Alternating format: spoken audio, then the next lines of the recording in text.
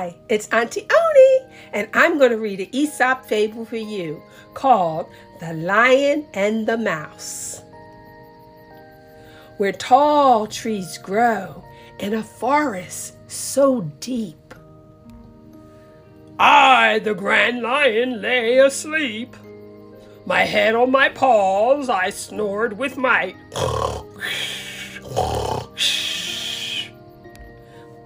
And dreamed I was chasing stars through the night. Ah! When all of a sudden a mouse tiptoed near. Her steps light and small, but a bit hard to hear. She stumbled upon me, and when I arose, she was scurrying and hurrying and scurrying all over my nose.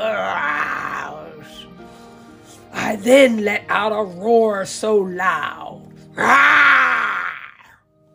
my anger like a thundercloud. How dare you, I said. Have you no fear or awe? So I said, and I raised my mighty paw. Does this sound scary? The mouse wasn't scared at all. Not scared at all? Let's read on to see why. The mouse said, "Please, spare me, your highness. Promise one day I'll return the kindness." I just had to laugh at the squeaky plea. Ha ha ha, what can a creature like you do for me? She raised her nose and without fear whispered, "You never know," in the lion's ear. Oh, really? We'll see, I said with one last giggle.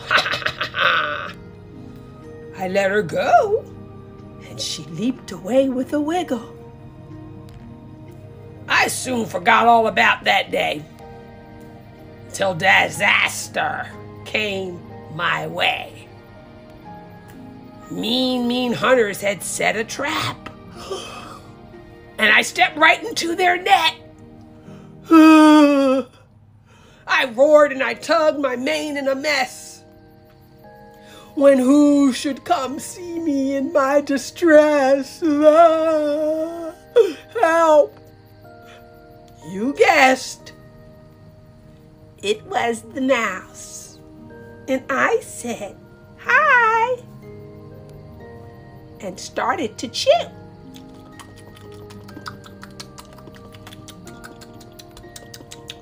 Don't worry,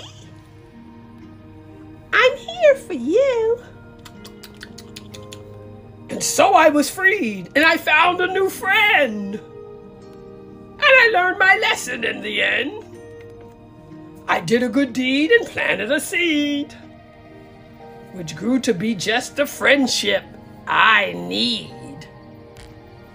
And so, my friend, the mouse helped me realize friends can come in every color, shape, or size. Isn't that a nice story?